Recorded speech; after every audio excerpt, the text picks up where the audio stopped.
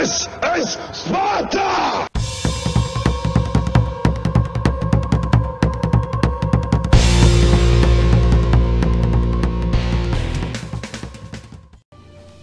Hello everybody and welcome back to World of Tanks. My name is Spartan Elite 43. I hope you had a great weekend, and we are on Northwest in Zyclops, the destroyer of worlds, and my very first tier 10. Now, we're on Northwest and we spawned in the Northeast. No? Okay, well I thought that was pretty funny. Anyway, so what do I normally do when I spawn in the Northeast? On Northwest, I go straight across the top. I'm already up here, I don't even have to go uphill. So that's preferable. You know, because Zyclops has trouble going up hills. And you guys are going to get to see me have a little bit of fun. And use Zyclops the way he's supposed to be used, instead of being a bully all the time. And getting killed 30 seconds into the match, but still making a pretty decent game out of it. At least that's the hope anyway. Or it could be, you know, just round 3 of me just driving out there, getting 2,000 or 3,000 damage and getting obliterated very early. Which will it be? Anyway, so we're making our way to the right. And, you know, this north corner, right here I tell the E4, hey, don't push too far out. We're alone. There's no sense in it. Stay back here where we can defend. And if they rush us, we can work together. That's what we need to do, because with the two of our guns together, his 155 and mine 170, there's not too many tanks that are going to come up and take a shot from either of us and live. Or let alone both of us, I mean. So if I hit somebody and he hits somebody, they're dead, generally speaking.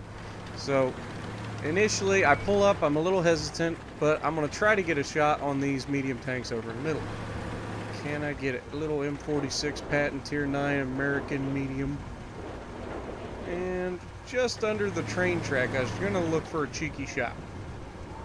And that is a dirty shot if I can nail that. I mean, you're putting a 170 millimeter round through a keyhole. It's going to be a tough shot to pull off, but if I pull it off, people will be singing legends about it. The bards will tell of the story. Here's hello 1390. You stay there. What can I do for you? Nothing? Alright. E4, okay, how about that? Oh, dear Lord, E4, you just stay there. Smile for the camera. And shot out. Oh, dagnabbit, E4! Really? I was gonna hit him, not you. The frustration never ends. Like all the time. That is so awesome. But it's okay. We'll have other chances. The game is still young. Oh dear Lord, please pull out in front of me. My 170 millimeters just begging for it. And the moment I turned away, he came around the corner and I missed my opportunity. Ain't that a shame? E4 got him some of that though, so, you know, at least that's a thing. But most of the action apparently is in the south so far. Where's the fun in that? There's that patent again. Oh, yeah. 1,082 damage, and he missed me. With a patent, he didn't even hit me. Leopard pulls up. I'm going to try to back around the corner so I don't take any damage, because there's no reason to take any unnecessary damage. That little, either a Centurion or a Centurion Action X, something like that. Oh, there we got another shot into the fatherland. Yeah, he's not happy. But he pinned me, which is hilarious because look where he pinned me. He pinned me on the upper glacis, which is the thickest and most angled part of my armor, which should be unpenetrable by everything in this game. But somehow he slips around through it. I'll have to remember that, because that never happens.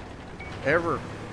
I figured he hit the bottom plate or he shot through my ears on my superstructure, because that's the weak spots. But no, he shot straight through the thickest part of my armor. So, yeah, that's definitely something I need to watch out for. Maybe my tank got a little bit of a nerf and I didn't know about it. Alright, so E4, are you going to mess up for me? No? Patton? Oh, here's that keyhole shot. Come on. Shot out. Oh, just clips the underside of the train. That's pretty much what we figured was going to happen. I mean, let's be honest. We didn't honestly think that that was going to actually slip through there. But I've said it before and I'll say it again. You will miss 100% of the shots you never take. So you might as well take the shot, and you never know. Some of them will stick. Oh, come on, E4, come out. Oh, hello. I'm gonna shoot me a little medium tank. Focus attention here. Zyclops, that is the fastest you will ever go. And pop. That's another kill for our team. Oh, you poor little leopard. You didn't see that one coming, did you? 170 millimeters. But here's the thing. I'm no expert in the new physics, and I don't know exactly what my tank is capable of. I haven't been using it near as often as I should, you know, especially since the patch. So I'm trying to get used to the physics and how this thing will climb and all that. And I found out that it's not much of a climber. I mean, it only weighs 1,000,000 pounds, which I'm not even 100% sure what it weighs, but it's a lot. She is a heavy, heavy gun. But we're just gonna roll on down and tank trap. Yep, this sucks. Now I'm gonna be stuck here for the rest of the game. That's no good. Maybe I can wiggle my way out. Come on, Zyclops, wiggle that booty. Wiggle that booty. There you go. Get moving. Now you got it. And don't do something stupid like turn back to the rock. I mean, that would be arrogant and ridiculous. You're not going to climb that, right? Right? Well, I guess you are climbing. And we can climb up a sheer rock face, but by God, you put one of these little tiny metal fences in front of us and we can't go through that. Watch. I thought I was getting stuck on the house or the building, but I wasn't. It's literally a little tiny metal fence stopping me from going through there. Really, game. Well, I guess we'll go around. Oh, there's a heavy tank behind us, Zyclops. Maybe we don't have to go to them. They'll come to us. Oh, we got our backside to a 15 centimeter. That's not good. Maybe he won't notice us here. I mean, we are spotted, but maybe he doesn't know we're here. Alright, get hull down. Come on, you didn't get hull down, Spartan. One shot out. 1,000 damage. Try to angle, and he puts it through my bottom plate. Not too difficult from that angle because he is literally below us. But now, I'm giving him none of the bottom plate, so he's going to have to pin somewhere else if I give him another chance to shoot me. Come on, get loaded. He hits me and I kill him. But he did pin me. Where did he pin me? Right on the upper plate. Again. It's twice in one match that somebody's pinned the upper plate of my Jag 100. Now, some of you may have noticed I was a little bit off on my hull down right there. By going hull down and protecting the lower plate, I was making the upper plate slightly flatter. So maybe that occurred, or maybe that caused that one. But the one earlier, he was lower than I am. Ooh, don't flip your tank, that'd be embarrassing. He was lower than I am, shooting up at me, and hit the top plate, and still pinned it. In a fatherland, no less. So, here we have a Jag 100, and I'm pushing towards it. So, remember that E4 that was next to us earlier? Well, he did send me a message and apologized for what he's about to do to me. So we'll give him a little bit of credit, but I'm still not letting it slide completely because, I mean, let's be honest. He can say that he accidentally bumps me, but I'm pretty sure that he had every intention of bumping me to make me miss my shot so he'd have a chance to steal a kill.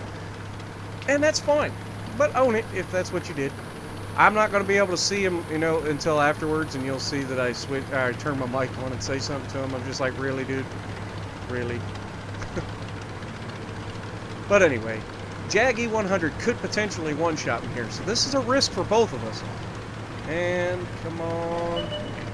There we go. We got the shot. Stop. And Unlocking the target. moment I try to put the shot on him, this guy bumps me. And then I'm like, really? And then he goes affirmative. So then I'm really thinking that he did it on purpose. Now he bounces a shot, which, I mean, serves him right. And I'm not going to make the same mistake. Remember the ears that I was telling you about on the superstructure? Right there it is. 494 damage. No problem. Right through a superstructure. So remember, and that's why I play so many different tanks. Because you got to know the weak spots. You never know what you're going to run into, and you never know when you're going to need to know each tank's weak spots. So play a lot of different tanks, and then that way when you come up against that tank, you know where the weak spots are. There's no better substitute than having intimate knowledge of your opponent's tank. I mean, it just isn't. Bolvi, he'll tell you the same thing, man. That's why he plays a lot of different tanks. And you just you gotta play the tanks and find out what they are good at, what they're bad at, what can be pinned, what can't be pinned, rate of fire, maneuverability, all those things factor into whether you're going to win the engagement or your opponent is. So remember it. And I may seem like I'm spouting off, but it's because I'm not going to get another shot in here. I mean, the guy just got tracked and the E4 that was above us gets the kill. But 8 hits, 3 kills, not bad for the old Zyclops. What do we end up with? 5,200 damage, 42,000 silver, 4th on the team, so not bad. But if you like what I'm doing, punch that like button, leave a comment below, subscribe to the channel if you haven't already, and as always, I will see you in the next video.